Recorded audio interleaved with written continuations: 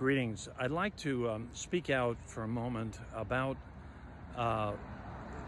my opposition to the City Commission's actions with the WaWa project across from Carver Elementary School, and on the broader topic of what that tells us about the lack of conscience of the developers controlling the commissioners and of the commissioners themselves who voted in favor of this. This is really heartrending, isn't it? I had a child who was sent to Carver because he qualified for Ponce de Leon Elementary, but there were some problems going on, construction, it was full, I don't remember. So they assigned him to Carver.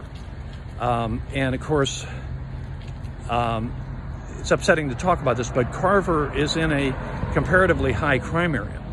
And so if you have children, the last thing you want to see happen is them being insulted, all right? I mean, we don't have to apologize for that. Now, I pressed hard because my child was eligible for going back to Ponce de Leon, where he was originally assigned. And I out of fear, I pressed, and we got him put back in Ponce. But I can identify with the, I believe it's the Gables Accountability Project, the parents of the children at Carver, and with PTSA.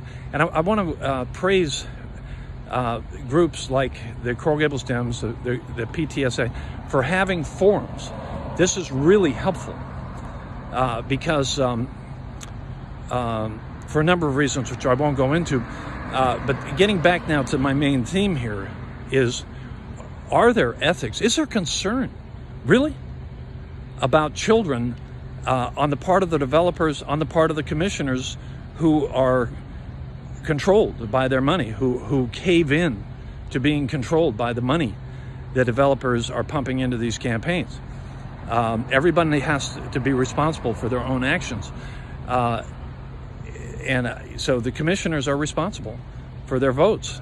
They should, this is I think, a very serious character flaw on the part of the developers at the WaWa and on the part of the commissioners who supported bypassing and not informing the parents of that project, giving them a chance to get their input. I mean, how could they do that? Probably to a person, the commissioners have children of their own. How could they not involve the parents on what should go in that space? And, you know, one of the things that I've said is that if this whole zoning code goes through, the parents who have the means will move out of Coral Gables and take their children where they don't face a danger of urbanization and crime. And I think that WaWa is a sort of the proof of what I'm saying. These developers and the city commissioners who are supporting them don't care about the safety of our children.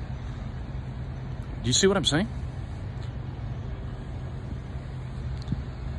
And then in the long term, that's why I'm predicting, if this all goes through, it's the end of Coral Gables as a suburb, with all of the various changes in the residential code, in the commercial code, that allows the whole city to be developed at a larger scale, larger apartment buildings, larger houses, larger mixed family, etc.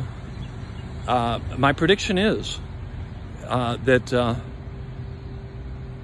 buttressed by what's happening at WaWa, that the parents who can afford to will say, you can do anything you want, but don't endanger my child.